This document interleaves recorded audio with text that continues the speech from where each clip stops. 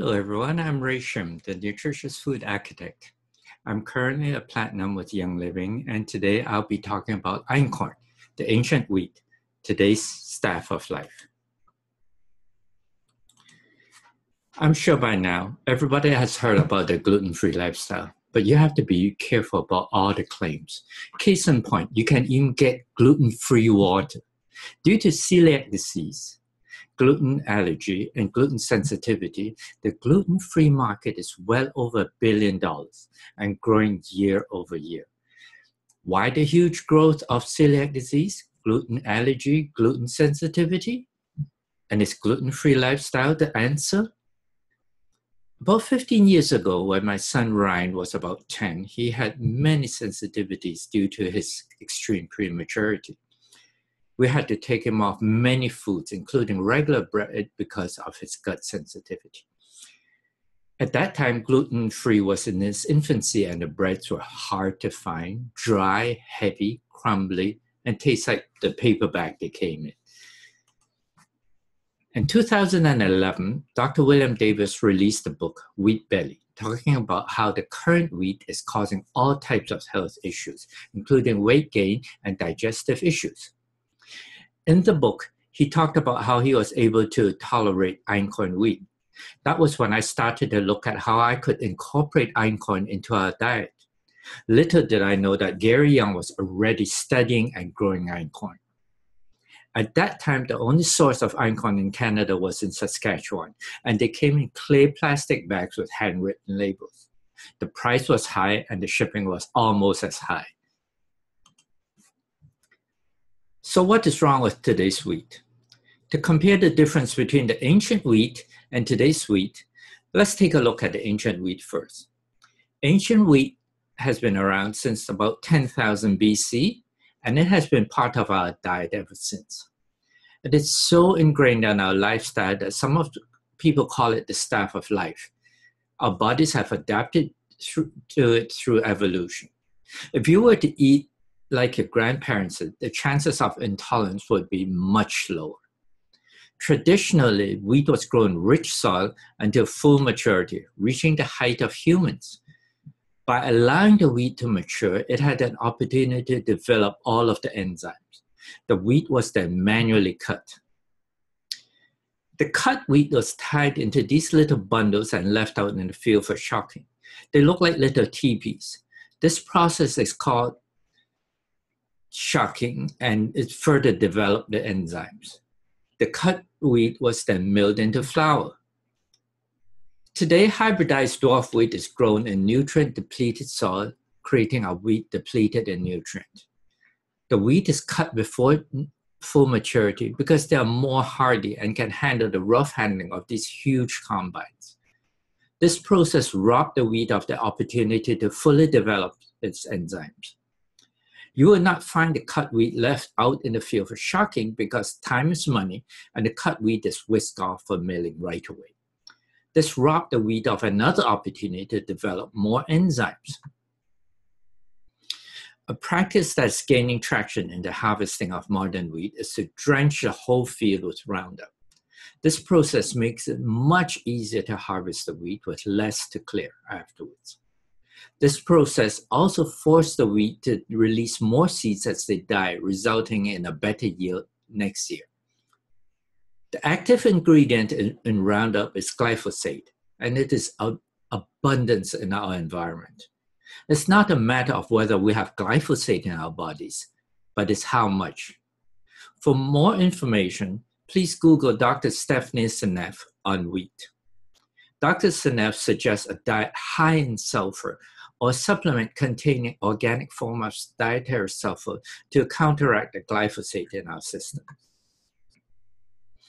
So how do we get from ancient wheat today to today's wheat? This is done through a process called hybridization. Firstly, hybridization is similar but not the same as genetic modification. Genetic modification is crossing the genes from one organism with the genes from another organism.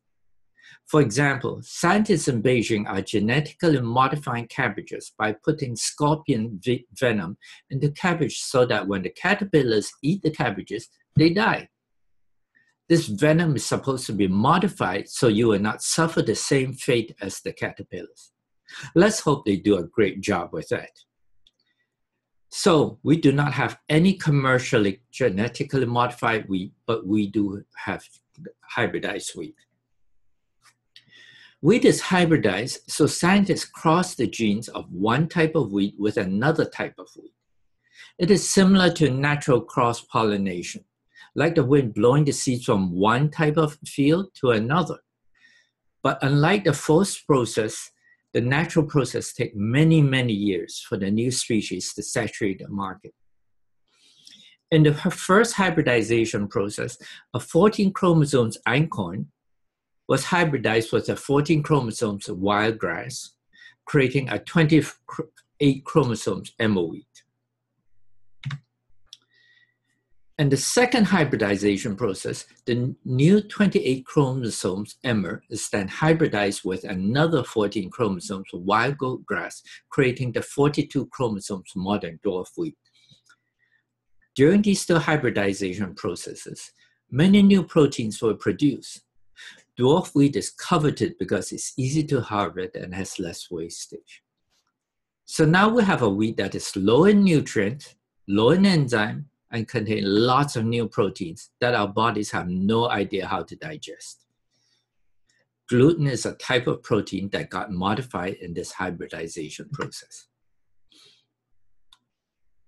After the two hybridization of wheat, we now have three super issues with this modern wheat. Issue number one, a super carbohydrate found in starch called amylopectin. The digestion of this carbohydrate may raise blood sugar and insulin level, causing an increase in triglycerides and cholesterol, leading to a fat accumulation. Eating bread is close to eating sugar, since the glycemic index can be as high as 95 versus glucose, which is the standard at 100. Eating 4 slices of wheat bread raises your blood sugar level higher than 12 teaspoons of sugar.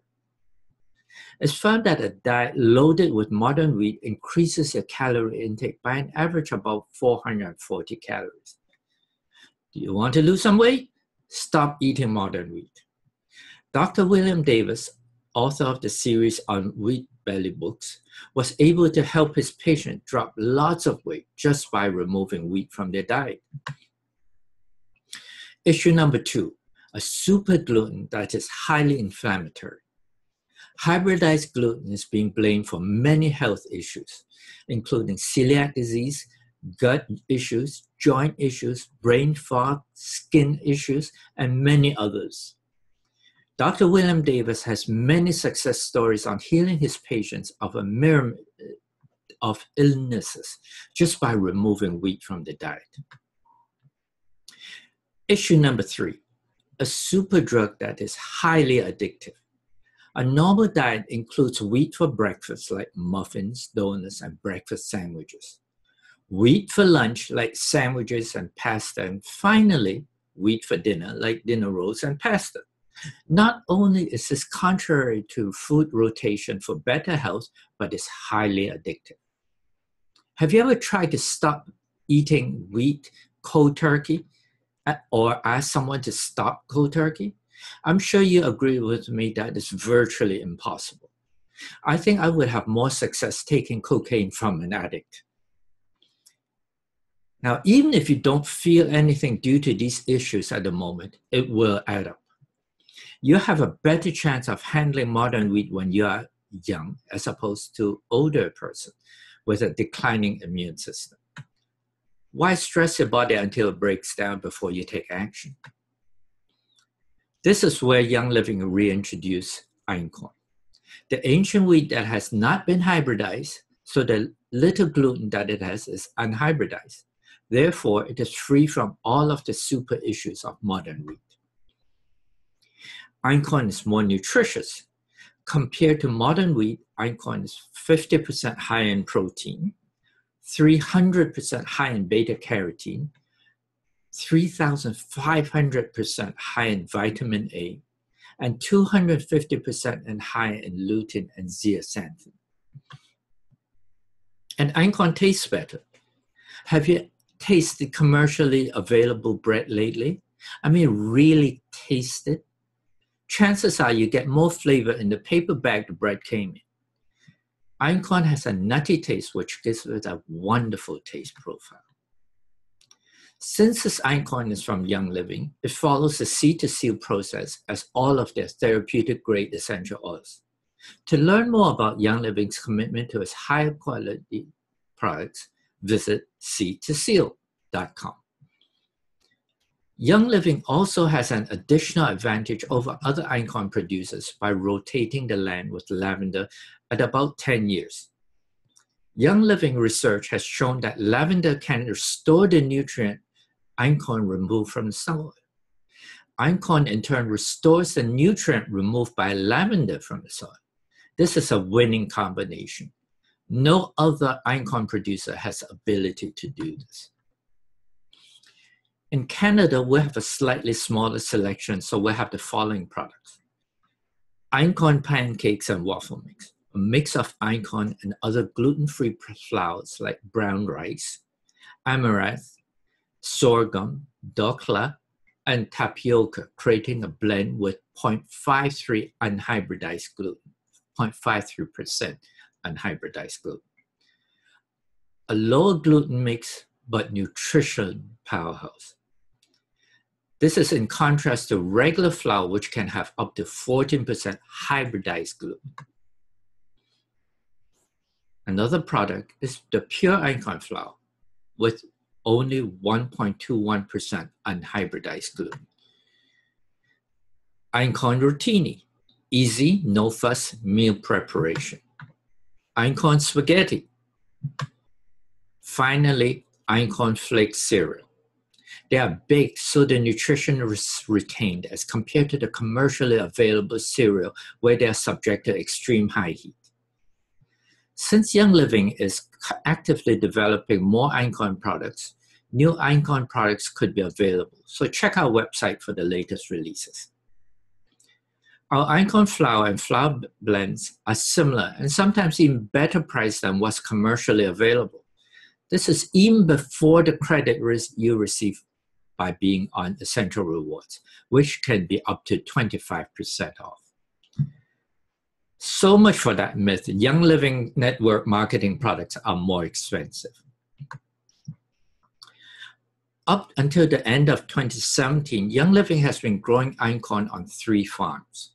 They are in Mona, Utah, Fort Nelson in British Columbia, and Simian-de-la-Rotan in France. The total size at that time was just over 2,000 acres. The bottleneck was the milling of the wheat, so that you will have noticed some of the Einkorn products would go out of stock periodically. In January 2018, Young Living bought an additional 12,000 acres near the Skyrider Ranch in Tabiona, Utah, to grow more Einkorns and hopefully enroll other farmers in the area to grow Einkorn too. Young Living has been able to prepare 1,000 acres of land so far for Einkorn, and Gary has approved plans for building a mill.